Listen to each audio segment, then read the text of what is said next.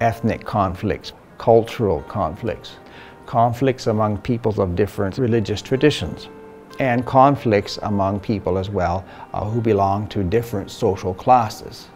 And this is all around us. So that's where the church enters with its social teachings. Here at Scarborough we have the Justice and Peace Office, which is headed by Karen here, and the work of the Justice and Peace Office is precisely to address that source of conflict, that source of alienation.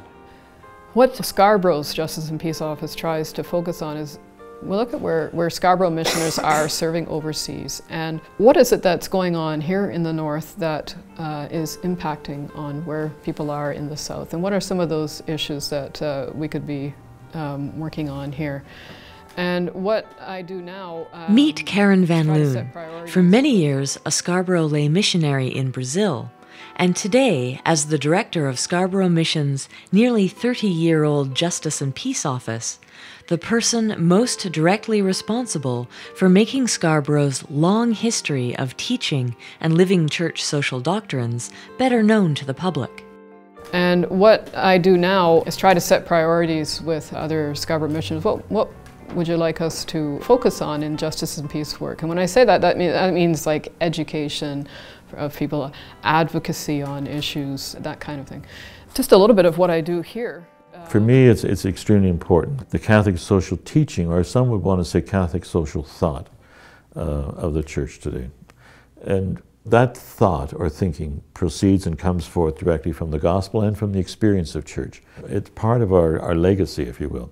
It's an unknown wealth that exists within the tradition of the church. And so my sense is, yeah, let's make it known. Let's try to do what we can. Scarborough Mission's ongoing education on church social teaching reaches out in every way possible to both high school students and adult learners.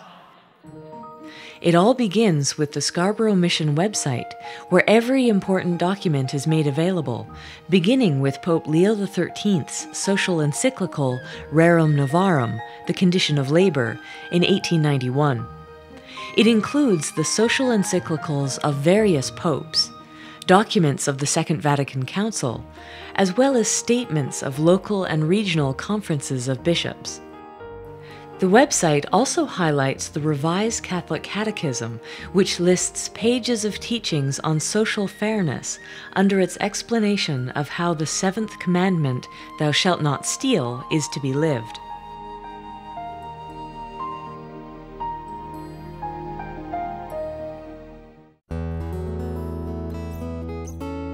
For myself, I've always had a strong calling to work for justice, and that even came before being serious about my faith. Scarborough has long had a commitment to serving the reign of God and to working for justice and being on the side of people who are marginalized and impoverished, working to change structures that are unjust in the world. And it was only when I realized that I made the connection between social justice and my faith. So to have found that connection with Scarborough Missions for me was very important.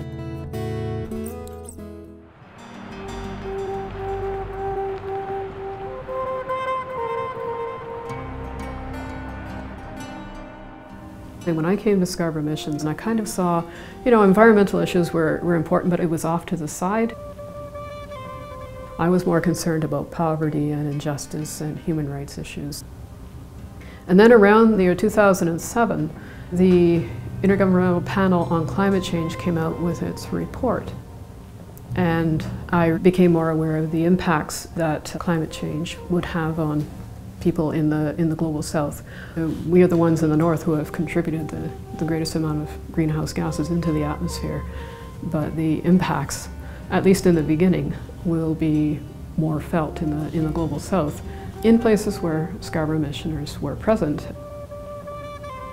One of the charisms of Scarborough today is working along the lines of ecology. When I was in Brazil, or working in Brazil, one of the big things there, one of the issues is the deforestation of the jungle. The burning and the clear cutting of the Amazon forest to raise cattle. and this is very controversial within Brazil, and steps have been taken by the federal government to limit that in recent years, and to a certain degree they've been able to stop some of the deforestation.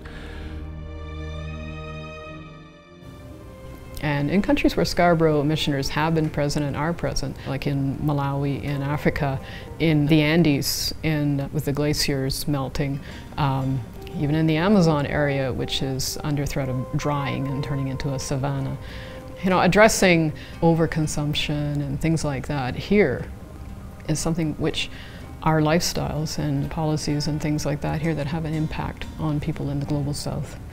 So ecological justice and climate change is the first priority. This shift now, which has been part of my own shift, and I would say part of Scarborough Missions, to also look at ecological justice issues and to make the connection between the two. For myself, I see it as very critical in my involvement with Scarborough Missions, and I would say it's a faith issue for Christians everywhere.